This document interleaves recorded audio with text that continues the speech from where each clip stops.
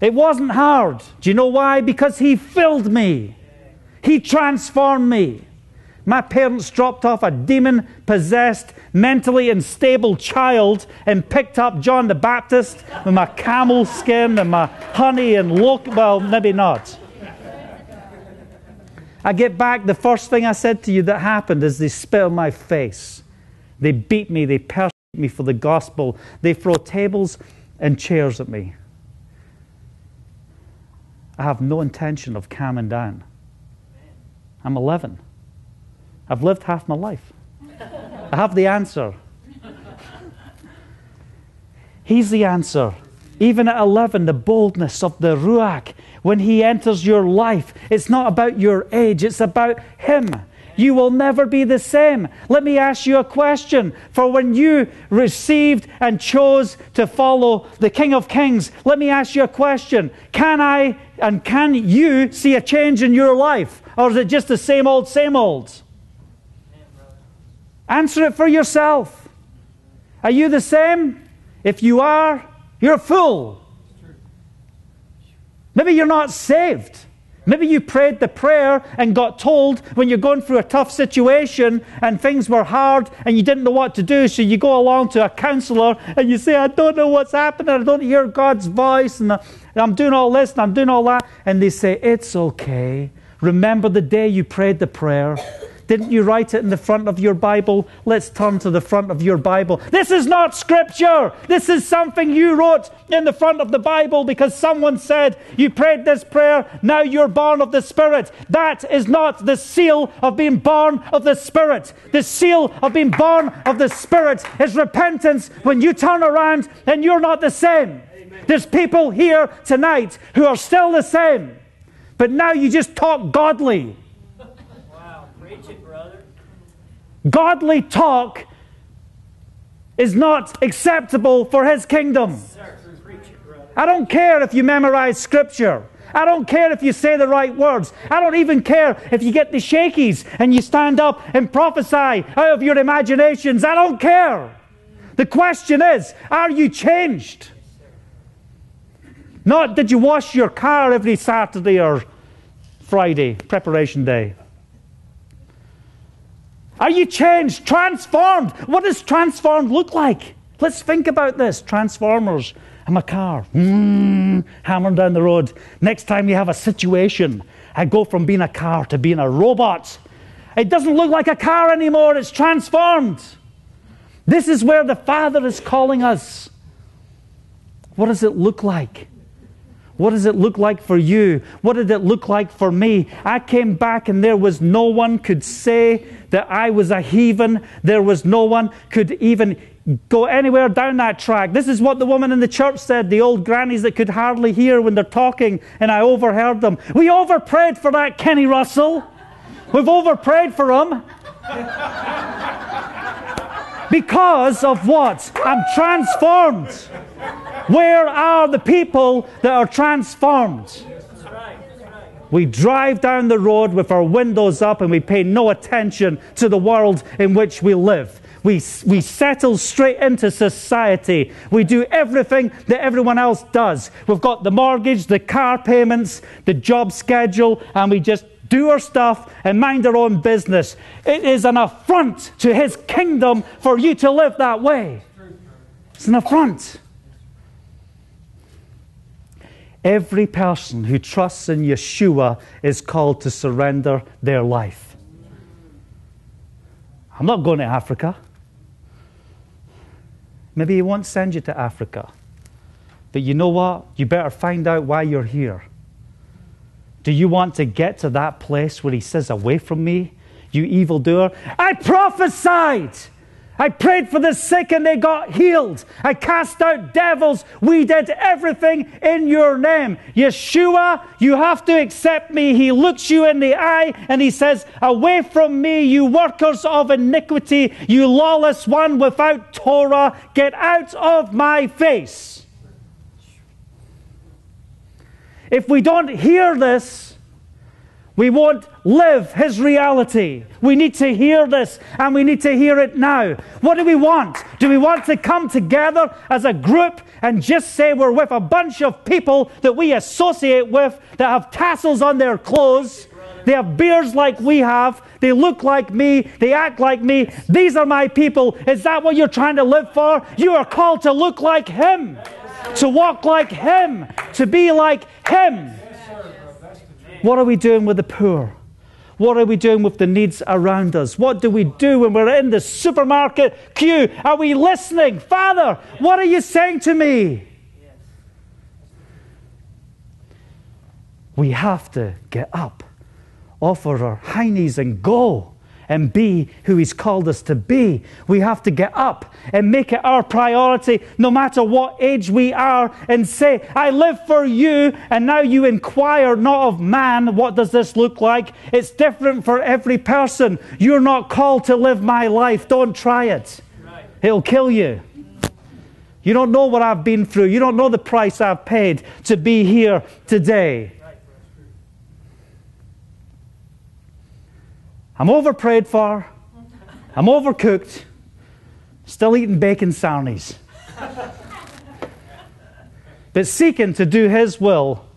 This is what He told me when I'm 11, 12 years old.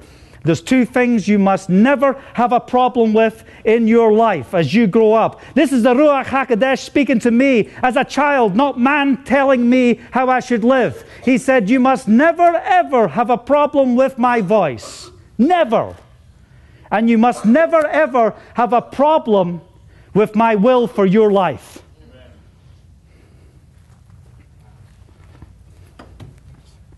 Thank you. You must never have a problem with your will for my life. Why was Yeshua different? He taught out the same book as the Pharisees. Did the Pharisees have passion? You better believe they had passion. They were calling for the Messiah. Yohanan, John the Baptist, John the Mikvaist. You like my Hebrew? My Hebrew is really good. Shalom, manishma, mashlomek, mashlomcha. Okay, we're getting there, step by step. They come to John, are you the one, or should we look for another? They are seeking the King of Kings. They're seeking the Messiah. When's the Messiah going to come? They know it's this season. Could it possibly be Yohanan? He says, I'm not the one. But one is coming after me. I'm called to prepare the way for the Messiah. That's my calling. Just watch me and you will see Him. He turns and said, you brood of vipers, your father is Satan, because you don't keep with repentance. We don't have the right preaching today. If you don't keep with repentance, your father's Satan. That's good. Do we want to hear that? What do we have to look like to receive this message? We get dressed up and we go out and we play the show. How many friends have I got in ministry that are involved in sexual relations with other women, messing their lives up, involved in hidden secrets of pornography and problems all over the place? It breaks my heart. Why can they do this? I'll tell you why they can do it. You know why? They don't know His reality. If you don't know Him in the secret place, you can't help yourself in your sin. You have to know Him in the secret place. The greatest part of your walk is not what's done in public. It's what's done in secret. What's coming out of your mouth when no one's looking. What do you do when someone stands on your toe, slams the brakes on in front of you? What comes out of your mouth? It's time to rise from slumber. It's time to wake up. It's time to realize that this is the day. Another sip, actually. I'll take a sip. Just got to make sure you're all listening. Y'all got your water? What time are we at? It's only 9 o'clock. Plenty of time to go. It's time for us to rise up and be who He's called us to be. The only ingredient we must have is the ingredient of the secret place. Yes, that's good. When it comes to prayer, if you're part of this fellowship and you're not here, you are out of His will. You're out of His will. This place can't function without prayer because the community of the believers cannot come together without prayer.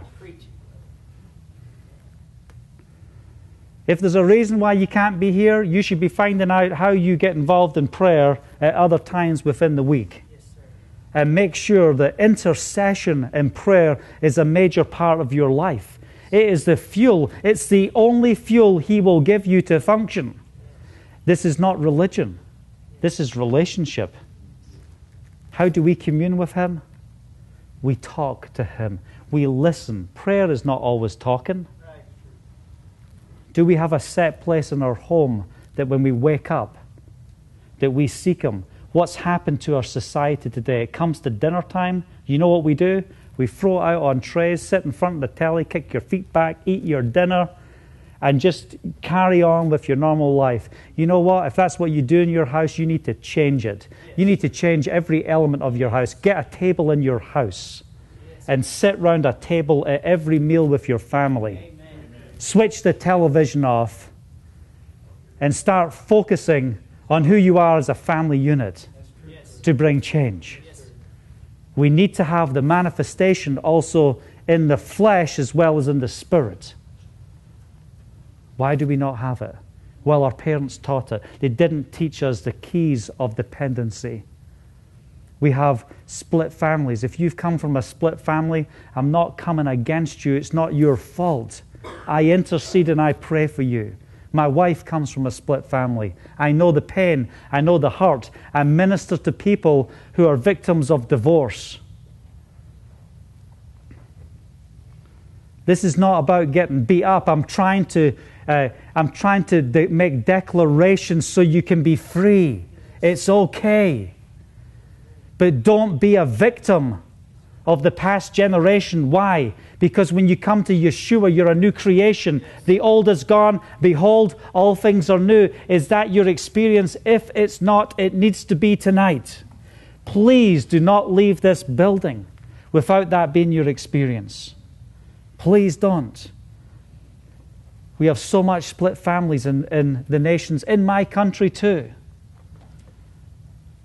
The devil wants to destroy the family units. Why? Because he knows how powerful the principles are and how the principles of the natural refer to the principles of the spirit and how we live. I'm sorry, we're not called to stability. In Yehovah, we're not.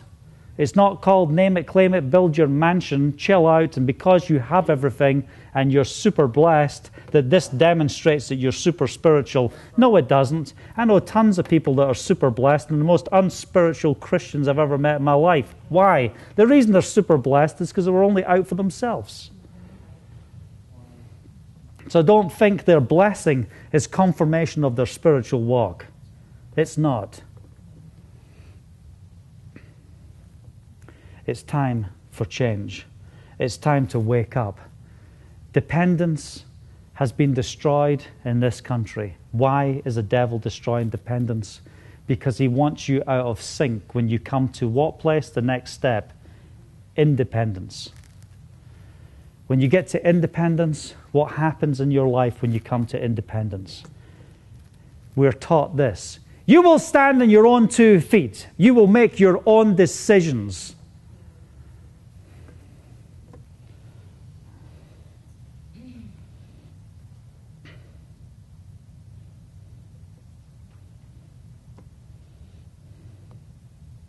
I'm just checking my texts. I'm just joking. It's an iPhone. Why are you texting me? You should be texting.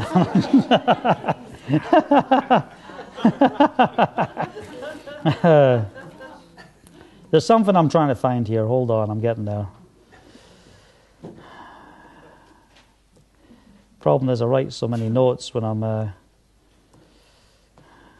Here we go. This is the definition of independence today. This is what I heard from an 18-year-old. This is what an 18-year-old said on television in America. Independence speaks of your personal strength, you're strong enough, and you don't need anyone else.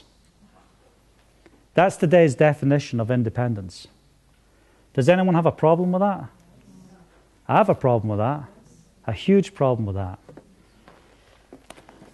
Let's go to the book of Judges as if we've not been through any judgment tonight. I'm not trying to judge. That's not the focus. The focus is that this is the day of transformation. It's the day of change. This is what the prophet is called to do. He's called to shake up your world. He's called to stir things up and make you pay attention to what the Father's saying, because the only reason I'm traveling is that the alignment is out in the land. Yes. The alignment is out here. It's out in your life. And I have to go before the Father every day too. I'm not teaching you something I don't live. I'm not standing here saying, I'm preaching to me too. No, I live this. Amen. I live this. Judges chapter 6.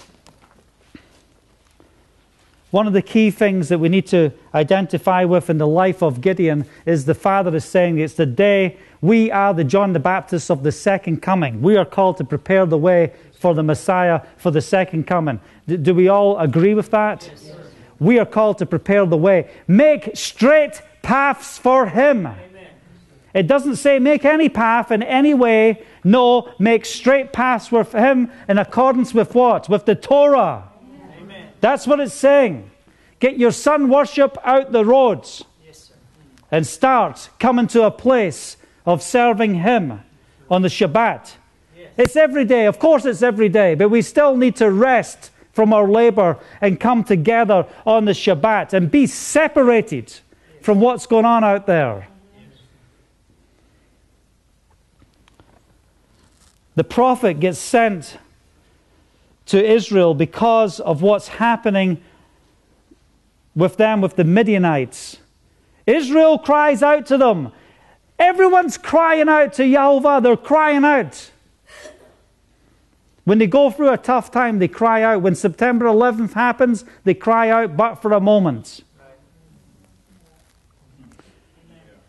In Judges 6, verse 8, the Father sends a prophet. Okay, I'm going to rescue you. No, wrong. You're awesome. You're the chosen people. You're blessed. Watch the gold coming up your driveways. I'm going to give you brand new chariots on lease purchase agreements, so you can afford it. And I'm going to restore all your food. And you are just going to be the awesome children of Yahovah. You are just so special because I'm the prophet and I'm speaking. That's not what the prophet's bringing. Any prophet that you see that is telling you today, get ready for the best outpouring of His blessing today. Anytime you hear it, you must wake up and say, false prophets. This is the day of judgment. Amen. The blood is being shed. The families are being broken. The lies are being declared. And the body of Yeshua is asleep in the light. This is not the time for His manifestation of His glory. It's the time of us laying our lives down and recognizing when the prophet is speaking, he is bringing us in line with the Scripture. So what? So that He may be glorified, not for you to be glorified, for Him to be glorified. Do we want to see His kingdom come? There's only one place where we can change the mind of Yahovah. One place. If Yahovah chooses to bless someone, you can't change it. If He says, I'm going to bless this lady over here, there is nothing in heaven or hell or on the earth that's going to stop the blessings of the Father in your life. Because if He says it, His word will not come back void. It will accomplish that for which it has been sent. But let me ask you a question. We have a mediator. His name is Yeshua HaMashiach. What's His purpose? His purpose is to stand in the gap between us and the Father. Why? If He did not stand in the gap, you would not exist today. You would be dead. Because of His stand, you are here. He is interceding on your behalf. He is praying for you. We heard it tonight. Who's your prayer partner? Is your prayer partner Yeshua? He is interceding for you. Do you know him? Do you truly know him? Why is he interceding? Because you deserve wrath. I deserve wrath. Oh, but we've been told a sloppy grace message. We've been told, it's okay, you don't need to learn. Eat your bacon sandwich and your pig picking, and do whatever you like. The law is done away with. Just chill out. We're under grace. Everything's cool. Forget the Sabbath. Just relax. Kick your feet up. It's grace. Just sit there. You don't need to study to show yourself approved by Scripture. We are called to test ourselves by this book. How do we weigh up? I don't care what man says how I weigh up. I choose not to be a fool. He who is a fool, he who lies to himself, is the greatest fool of all. We have nations filled with fools that have Bibles in their hands. And they're fools. They're foolish. It says you have subscribed to your foolish ways. We stand in pride. The Father's saying, will you humble yourself and seek my face and pray, and I'll heal your land. Everyone stops there. They don't talk about the restoration of the Torah. They don't talk about the importance of his law.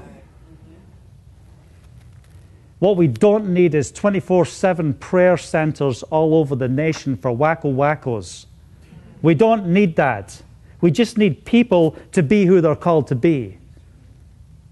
We don't need the event. We don't need the program. Just get with the feast and get with his heart. I'm fed up. People call me up and say, they'd call me up in the early days and say, oh, we're doing a million hours of prayer. Will you sign up to endorse it with your ministry? No! Why not? You're an idiot. There's already millions of hours of prayer. Get lost. See you later. This is a marketing campaign for you to build your database. Bye. Oh, now we're doing 1,000,000 hours of praise. Will you sign up for the 1,000,000 hours of praise? We're going to end it in a big stadium in Europe with thousands of people, and this is going to be the churches coming together. No! Get lost. See you later, alligator. I will not endorse you. You're just a marketing idiot. You didn't hear from God. It's the devil. Why? Because there's already 1,000,000 hours of praise. Who's counting? You? Who are you?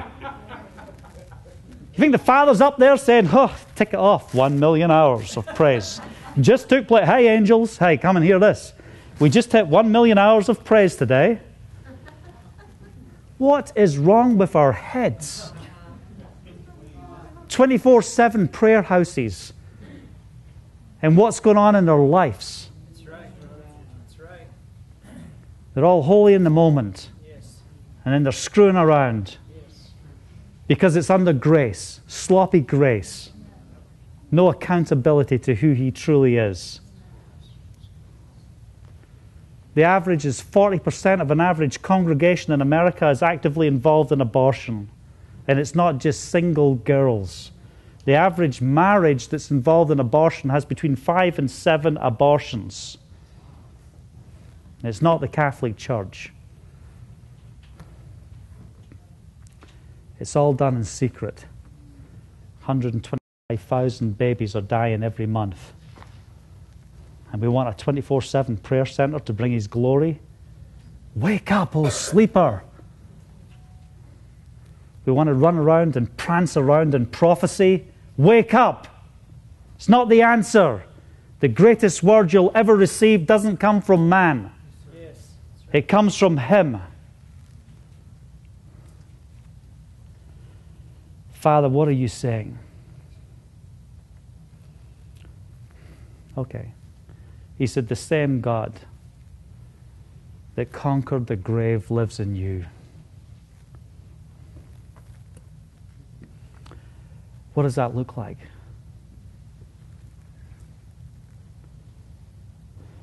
He conquered the grave. You know the problem we have today? The earth is calling out to Yahovah and saying, deliver me from this evil. These people are so vile. Deliver me from this evil. What's coming? Natural disaster after natural disaster, terrorism.